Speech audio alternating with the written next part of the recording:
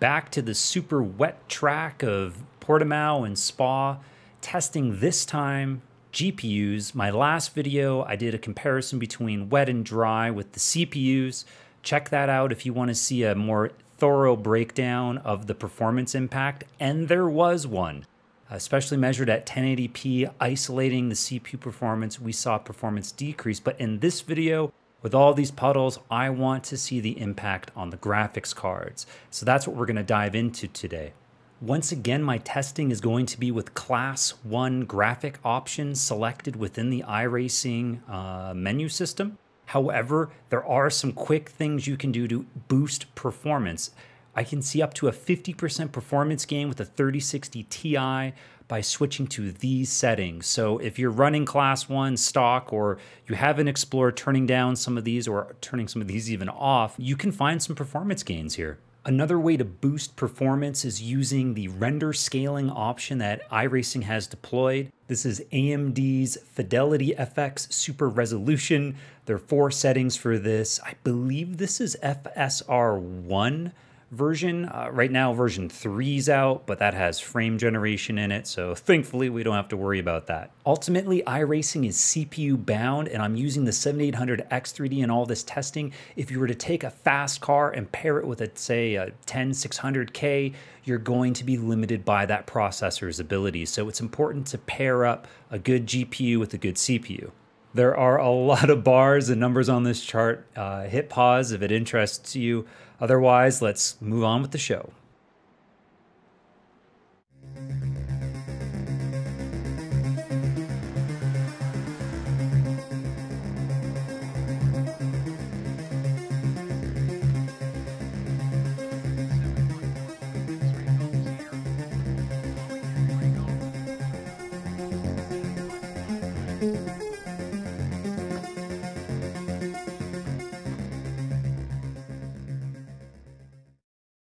I'm testing with 6 graphics cards today, including a 2070 Super. Shout out to Daniel, I bought it used from him.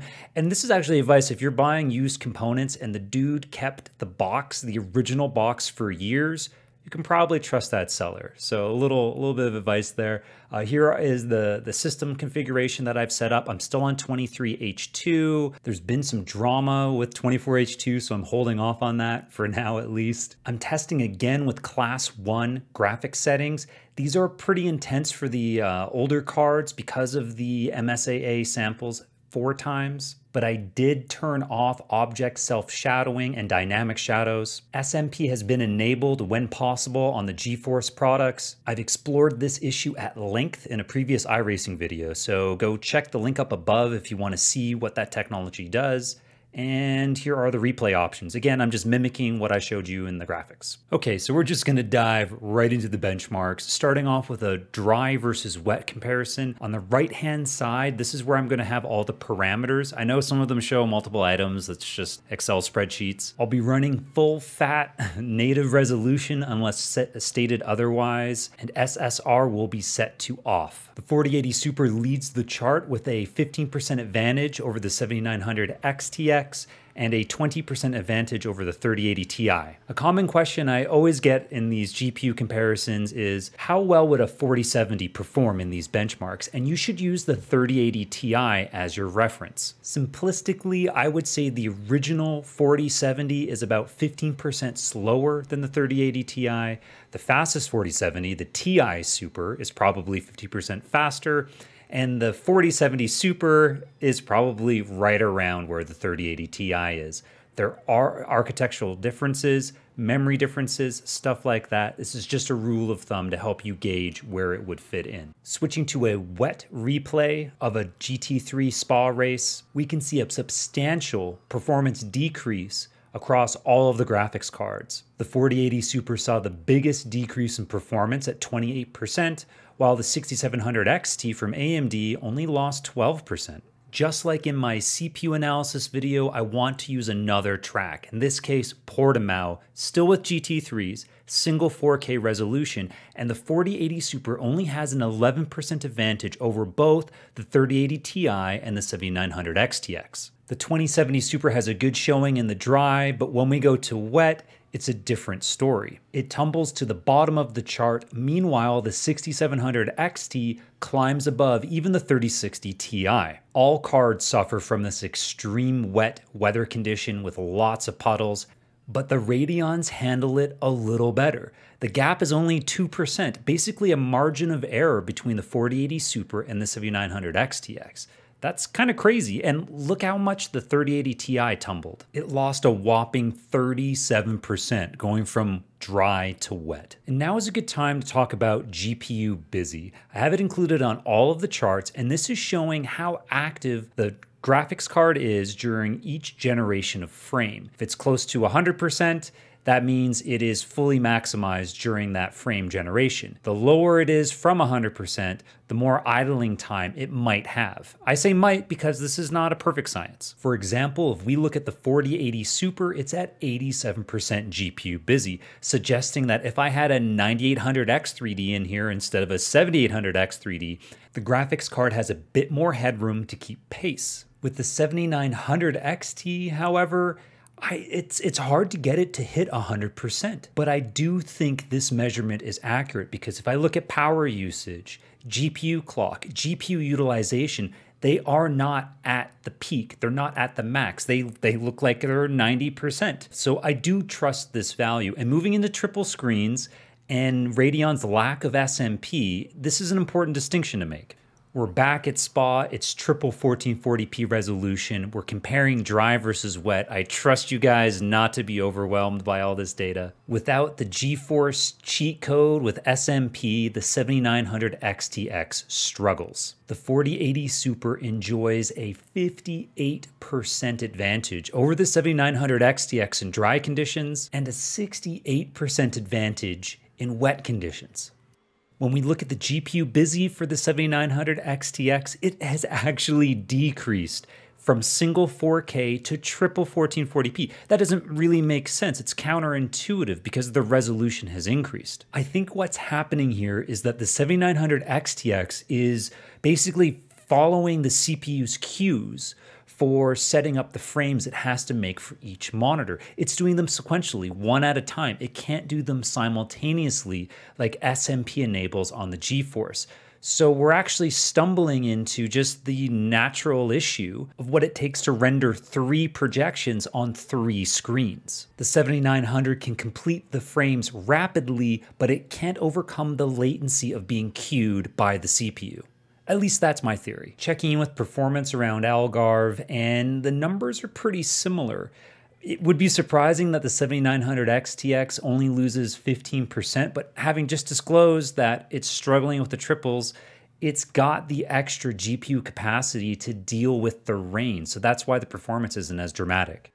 The Portimao testing scenario is very different from SPA because it has deep puddles, lots of reflections, and allows us to test iRacing's SSR, or screen space reflections. These look amazing, and in my CPU testing, I have shown them to be largely GPU generated. So let's look at the impact at single 4K with these puddles. Even with SSR off, you can still see some reflections, but they're not dynamic. And when you set it to low, that's when we start seeing cars and the trackside objects reflect. And with that comes a performance impact. But check this out. All of a sudden, the 7900 XTX is leading the chart, and the 6700 XT enjoys its biggest lead over the 3060 Ti so far. So clearly there is an advantage with iRacing's deployment of Rain with Radeon. There is an additional SSR setting at high, which is what the replay has been and all the slow-mo footage that I've shown you. And I think it looks great, but it's also a bit too surreal. And the FPS impact by setting it to high, it's massive. And this percentage difference is not from low, it's from SSR off.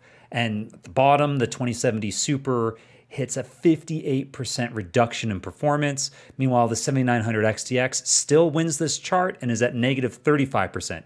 All right, so let's go back to SPA. This time, a lighter rain. There are no puddles that I've noticed. And we get to see, once again, my favorite wreck of all of my replays. And when we have low, there is still a performance impact with SSR, even though there's nothing reflecting as far as I know.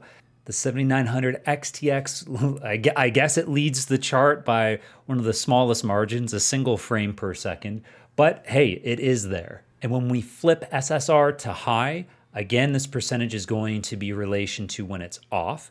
We still see the 7900 XT leading the way. And surprisingly, the 6700 XT finished beneath the 3060 Ti in all of this. The percentage drops haven't been as significant, but there's also no reflections. So I'm disappointed to see this negative performance impact with iRacing. Don't charge me for the eye candy and give me no sweets. Okay, so let's push these graphics cards to their limits with triple screen. Again, triple 1440p, we're at SPA. When we turn on SSR low, look at that drop. It's 30% or more for almost all the cards except the 7900 XTX. It's got the muscle to put up with this extra workload from this reflection system. It's tied with the 3080 Ti, and it's about 11% behind the 4080 Super. And when we flip the switch to high, we see that gain increase over the 3080 Ti and diminish to the 4080 Super. Meanwhile, at the bottom of the chart, it's still pretty much the same. 3060 Ti leading the way, 2070 at the bottom. It's kind of amazing the 7900 XTX only loses 4% between SSR off and SSR high in this scenario. So let's go to Portimao and see what happens. With reflections off, the 4080 Super had a 42% advantage over the 7900 XTX. But when we go to low, it's nil. It's basically nothing. And even though the 3080 Ti has the SPS advantage, it doesn't matter. It still loses 25% compared to off, and it's beneath the Radeon 7900 XTX. The 6700 XT hangs in there against the 3060 Ti, essentially a tie. But when we flip things to high, it looks like the 3060 Ti squeaks ahead, and the 7900 XT is able to outperform the 4080 Super. These results suggest that SSR disrupts the efficiencies of GeForce's SMP, at least with the high-end cards. To confirm this, I disabled SMP on the 4080 Super to see what would happen, and yeah, there isn't that much of a performance drop because it's not really working well. All right, so let's talk about performance gains. What can we do to increase our FPS? And one of them is resolution scaling. iRacing added this feature a couple years ago, and it is deployable within VR. They've implemented AMD's FSR, NVIDIA has DLSS, but in this case, this will run on any video card, as far as I know. There are 4 settings, Ultra all the way down to Performance, with the latter being the highest FPS. I'm actually running Performance up here right now, and it's a bit of a game. Can you figure out which one it is? If you guessed left, you'd be wrong. That's the native full resolution. The right side is the performance of FSR. You may notice a shimmering if you look at the suspension in the cars in front.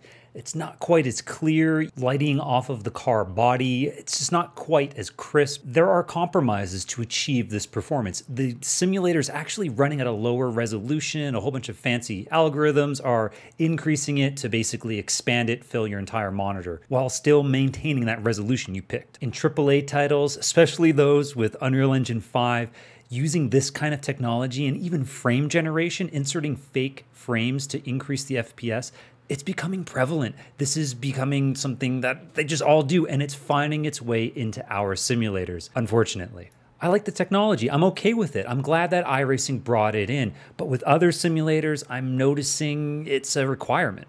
Anyway, that's my rant. Let's talk about the performance. I tested this at Portimao, but I'm going to leave the Mugello Formula 3 at the top just so that you have something to look at and you can keep comparing left to right. At the top, we have native. This is what I've been showing the whole time.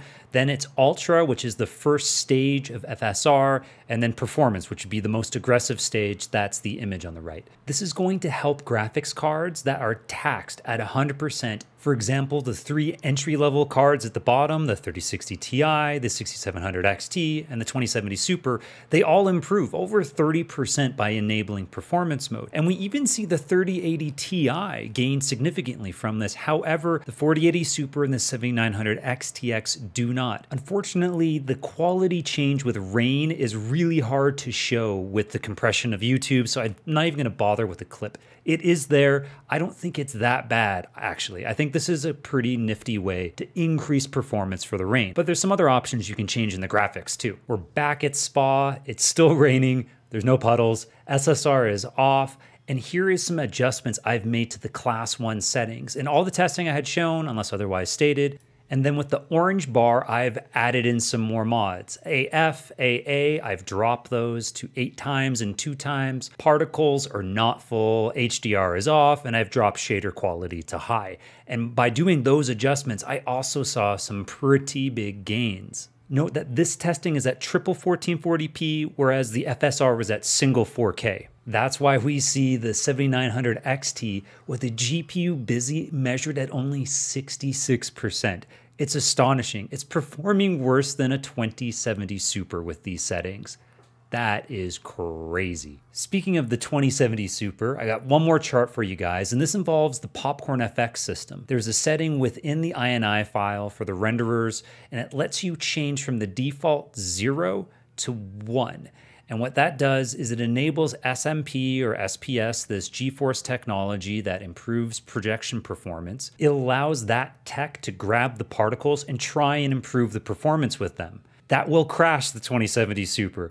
It has to be 0. The PopcornFX has to be 0. I'm not going to show you a crashing graphics card. That's a bad omen. But I did want to show a very small performance increase if you flip it back to 1, specifically on the 4080 Super, and a little bit on the 3080 Ti as well. All right, let's just draw some general conclusions to finish this off. What I would say is, yes, I would still take a 4080 Super or a high-end NVIDIA product for triple monitors, even if we lose the SPS advantage with SSR. When it comes to Radeon, the 7900 XTX can outperform the 4080 Super, but it's only in specific situations, and I'm generally disappointed that I'm unable to get the most out of that card. It makes me curious about the 7800 XT. Does that card go 100% GPU busy, or does it suffer from the same problem? I don't know. If you're running an older card, maybe looking for an upgrade, I think the 4070 series is compelling. It's around the 3080 Ti performance. Just keep in mind, we're only like 3 or 4 months away from the next gen. All right, that's it for now. Thanks for watching. Please like and subscribe and support me if you can. And if you want specific advice for your setup, reach out through my website.